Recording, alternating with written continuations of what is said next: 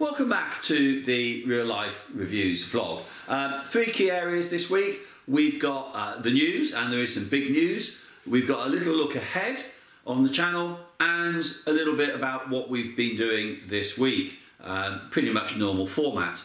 However, a little apology before we start for wearing this t-shirt.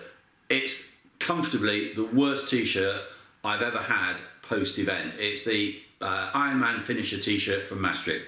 It's not technical, it's not a technical shirt, it's cotton and it's got a cheap screen print on it. I don't want to offend anyone, but it's a local picture. So yeah, Ironman, get your act together please. Good t-shirts, technical, decent t-shirts. Right, let's get on. The news. Without doubt, the biggest news this week is the announcement of the Ironman World Championships and venues for the next 4 years. It's well documented what happened in Kona this year with 2 days of competition, prices hiking up, the local community, and the Mayor of Kona, Mitch Roth, has come out and said that it's not viable for Kona to support or have Ironman with 2 days of competition. Yet at the same time, there's quite widespread support from the Ironman community and the athlete community that having 2 separate days, one for the females, one for the males, is good for the sport and just good for getting people in there. So there's a real imbalance and contrast between what's been going on. This will always be tempered by, there will be those that think that the World Championships for Ironman, Kona is Kona. That's what it is, it's where it was developed, it's where it started, and it's where it's always been.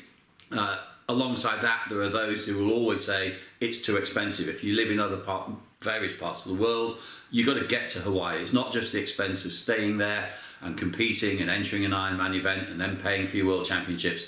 It's the whole where it's located, and there's got to be other locations in the world that just make accessibility and cost a little bit better.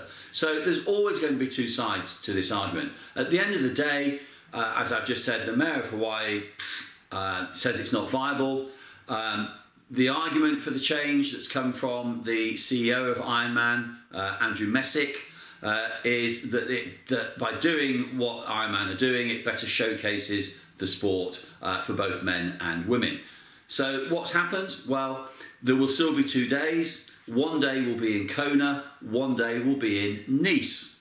And this year, the men will be in Nice on the 10th of September, and then in October, around about the same time as the last World Championships, the women will be in Kona. That's 2023. 2024, they'll swap over. So the men will be in Kona and the women will be in Nice. And 25, 26, so you can plan ahead, the same process. So 25 men in Nice, 26 women in Nice. So why Nice? Nice is often referred to as the European birthplace of long course triathlon.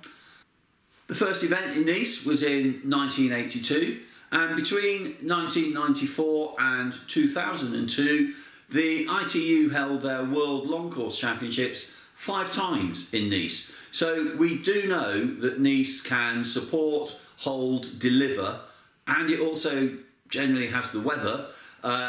Nice can deliver the event. So from that perspective, it's been a good choice. It's also got a pedigree with some of our more well-known athletes in Ironman over the past.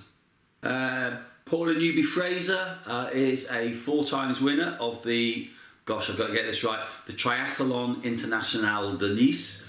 Mark Allen is a 10 times winner at Nice, along with the likes of Simon Lessing, Natasha Boardman, Miranda Carfrey. And as I say, Nice has got history. It's been Ironman branded, or the events have been Ironman branded there since 2005, and that's both full and middle distance events. It's worth remembering, 2019 was the Ironman 70.3 World Championships were held there, and no less than Gustav Iden and Daniela Rief came out winners there. So If we're going to have it split, I guess Nice is a really, really good choice, and I can see why.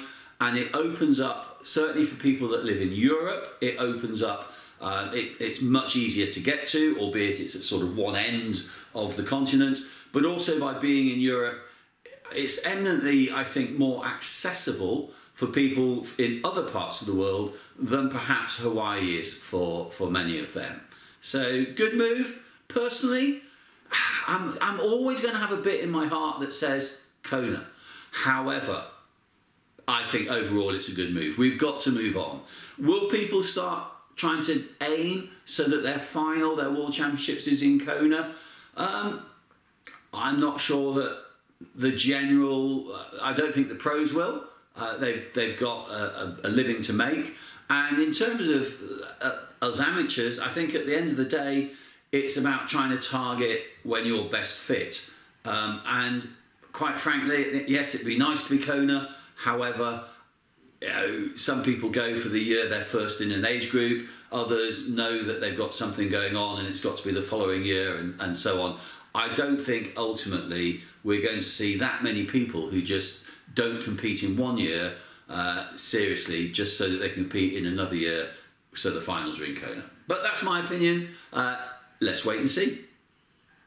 Also in the news, Alistair Brownlee has been appointed to the board of the BOF, the British Olympic Foundation. For those that don't know, the BOF is the charitable arm of the British Olympic Association. This is a great move. Al is a huge supporter of grassroots sport all round, but obviously particularly triathlon. He's already got his Brownlee Foundation, which is working along those lines, and I think he's going to be marvellous in that role. It's going to be excellent, so good luck to Ali there. Let's move on. What have I been doing this week? Well, I guess the one thing, it's winter, and I've always been a big proponent of cross-training, getting away from just the bog standard, the typical training program and plan for a triathlete, and sort of cross-eventing. And I'm a big fan of mountain biking, cross-country, getting out there on the lanes, in the bridleways, the forest, etc. But also, from a skills base, doing some enduro.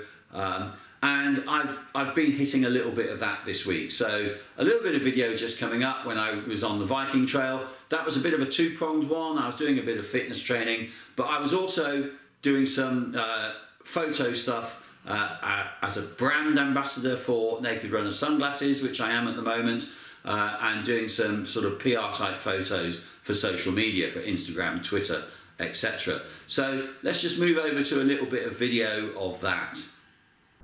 So those of you that have seen a bit of the channel will know I'm a big fan of A, making training fun and interesting, and B, what I call cross training, but using activities that are very related to what the triathlon is, and just getting some, again, joining that fun and different activity, and making it less boring. Yesterday, in the afternoon, I did what I call a claps on the bike turbo session. One of those that you finish, or I finish, I just can't unclip. I lean forwards onto the bars and just stay there for a minute or so as I get things back. So today's time for a little bit of fun, something a bit interesting. I've still obviously a bit damaged, so I've come out to Rendlesham Forest, to the Viking Trail, and if we look into the van, we'll see the two bikes that I've brought, but actually I'm not going to take the yellow one, the big enduro, which I often do here because it's harder work, so it makes it more of a session,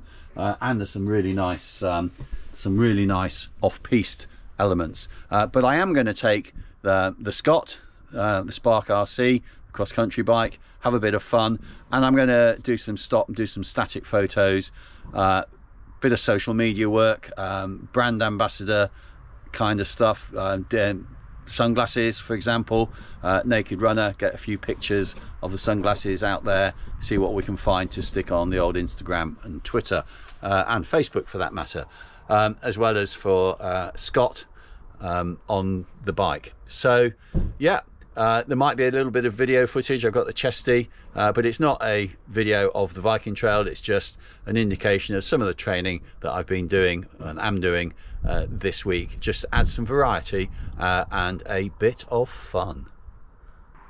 Well, here we are deep in the forest, and I've got it to myself. I just turn the camera around a bit. There's the main track, and just off to the right is one of those little off-piste bits I was mentioning earlier. They're damn good fun, and it's well worth bringing something a bit meatier as a bike on here, slogging your way around and hitting some of these off-piste bits, because they're great fun. And what I thought just on this ride is how flipping lucky I am, and what I do effectively for a living. I coach a bit of sport, I train, I compete at triathlon and enduro and cross-country mountain biking, I vlog, I put videos up on YouTube, and I just basically have fun. So why wouldn't we do it? Anyway, more to the point, I'm really pleased I brought my Naked Runner sunglasses with me. This isn't a video about Naked Runner. I've already got a couple, and I'll put these ones, these are the Sol Invictus, I'll put a video about these, a link to it at the end of this video.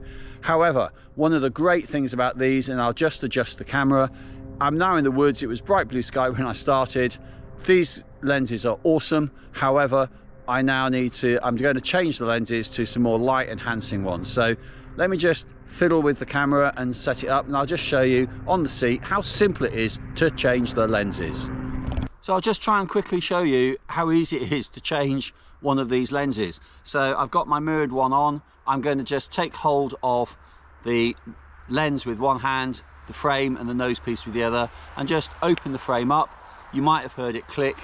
Out comes the lens, just pull it out, pick up the new one, and I'm going to slot it from the outside in first. So I just find its little groove, slot it in. Once it's in, line it up on the nose piece and just squeeze lens and nose piece, and there it is, it's in.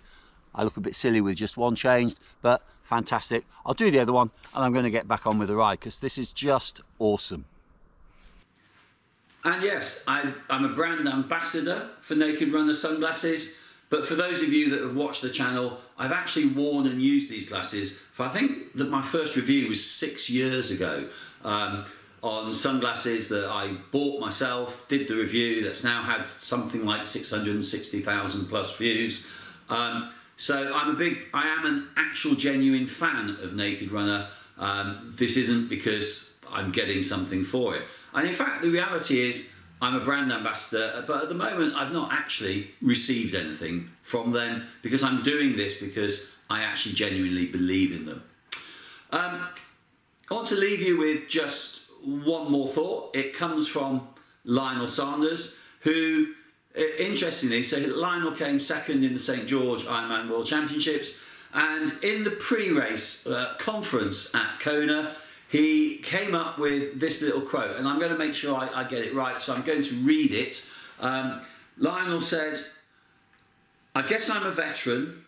I've walked this race many times." Well, maintaining a nice sense of humour from a quality athlete who I've got enormous respect for. And I just hope that we can all keep that sense of humour ourselves.